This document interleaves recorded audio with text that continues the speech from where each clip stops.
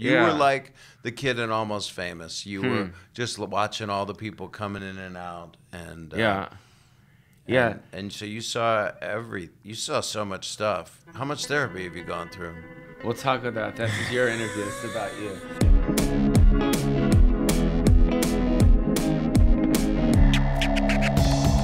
So you're Bob Saget. I am, right? That's crazy. And I met you, Pauly, when you were, what, 9? Was I 9? What year did you come to the store? 78. 78. Because I remember seeing you with the guitar. Yeah. And I was pissed off that I didn't ask you to bring the guitar in today. I don't do it anywhere I know. anymore. Well, that's why I wanted you to do it. No, but that's why I wanted you to do it. He's fucking really good. Danny Tanner was not gay. Tell me why. They lived in San Francisco. Tell me why. They went through lots of Crisco. Tell me why. I got nominated for a Grammy last year not for the music, but for my comedy album. But half of it was music. I used to sing "While My Guitar Gently Weeps" by George Harrison. Mm-hmm. How did that go? Well, I would. There's no point in singing it. And what year was this when you were 78. Yeah, So I started 78. in Philly in 76. I had a rubber tube hooked onto the back of a guitar with a water bottle.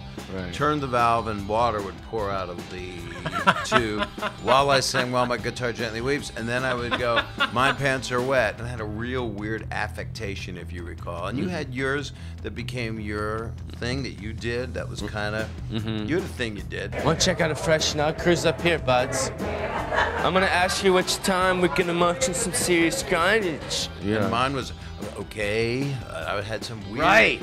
I like you Right. a lot. Right, yeah. Strange. But you don't do that shit anymore? I'm a human. It was fucking hysterical. Thank you. But it's a two-dimensional character where I got to play that on television. You were doing shtick. It was like shtick. It was shtick. But it was very an funny. act. Thank you.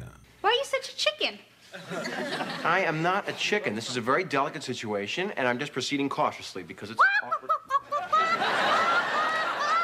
Everyone knows you from TV as the dad, as the father, but then they also hear about your routine, and they it's know quite blue. That now. It's Yeah, quite that, blue. yeah. So how blue are you? Because I haven't seen you. Not that blue. You know? I did a special called That Ain't Right on HBO in 2007, and I said fuck a lot. I said it like 200 times because I was a little nervous. I was at NYU at the Skirball Center, and it was a rim shot for me. And I did it because, I don't know, just sometimes you fucking do it. And you will be fucked. You will be rat fucked. And rat fucking, that's even harder because those little legs are very hard to get. That was about the dirtiest thing. I don't go gynecological. Like, I get offended by people that make me sick when I talk about sick stuff. So your material and I mentioned butt. I mentioned in the butt. I'll mention it. But I want mine's like a 9-year-old kid being silly. I'm not like I'm disappointing. I'm not as dirty as people want me to be. And I don't care. I just do what I was like what you said about not to bring up anything sad, but at Sam Kinnison's funeral, you spoke of how Sam said, "Follow your rainbow." I remember you said that we all have our thing. It sounds gooey and woo-wooey, but it just meant find out who you are and what you do. I became known off of the MTV, but mostly my films. Yes. Casino Man, Biodome, Son-in-Law, In the Army Now. They're from Disney. Most of them are from Disney. So when I would go on the road and I would be a little bit blue, some people would be like, oh. So similar to you. So why is it that we work blue when we're known for being clean? Well, I think you take jobs that you get also. And if somebody says to you, be in a Disney movie, and we like the irreverence of your character from MTV, you can't plug that much irreverence into a Disney movie. And I got a show which is pretty much, ABC family type of show, which is Full House, and I played a part. I acted, and I didn't mind. What's funny is now everybody goes, "Oh, you were a good actor," because I think they thought that I would go home and act like that. I mean, who goes home and goes, "Hi, honey," and who talks like that? Hi, honey, I'm home. Hi, girls. Did you ever think about not taking that job on Full House? Was there a time you're like, I don't know if I needed a job, and I got fired from one in New York, so the timing was really good. I was on the morning program on CBS against the Today Show and Good Morning America, and I got fired. I definitely wanted that job. there are other people that were offered it that didn't take it because they said, I can't do that. I can't play the sitcom dad. And then what about Dave Coulier, Dave. and then also the good-looking guy? What's his name? Stamos? John Stamos. You bang with those guys? What's up? I do. I just saw John recently at some restaurant thing 2 nights ago. He's my friend. We go to Disneyland occasionally just to keep it fruity.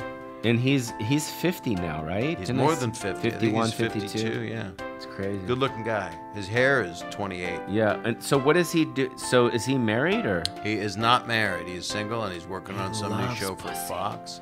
He loves pussy. Well, you know, he's not Pussy alone. loves him. Yeah. Right. And John Stamos, Uncle Jesse. Ow!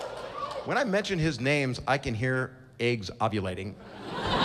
So the Olsen twins. Yes, sir. Right. What do you think? Well, they're my friends. Yeah, I What do know, but- think?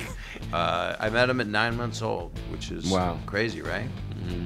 And my book, which is a New York Times bestseller, by the way, and it talks about the store. It's called Dirty Daddy.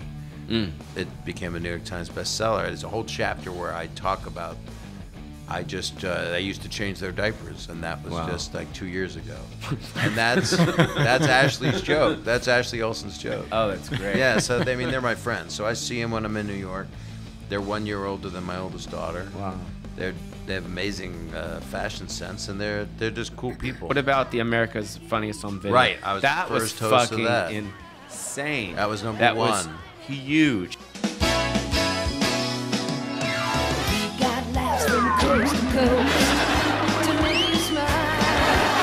How many years did that go? 8 with me, and then they had a couple different people. Yeah, but you were the original. I was the original. Here, give it a round.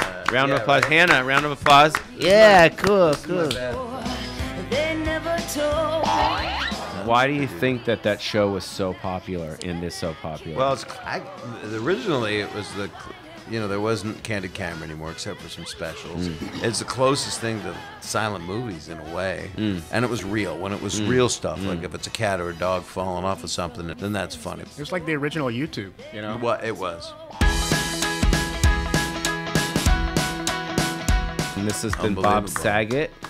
Thank you for sitting in with It's me. really good to see you, Pauly. That's pretty cool that you did this. It's nice to see you, and I'm happy Yeah. and you. This is your show, and Yeah. it made me really happy to come here and do this. With Yeah, no, thank you. And stay away from the Laugh Factory. Come to the Comedy Store. That's your beginnings. Well, No, you can work also, both. I it's- don't care. Well, I'd like to go where I work the Comedy Store. I come in You know and what? play there sometimes. Yeah, you know what? When I see you, you remind me of a Comedy Store comic.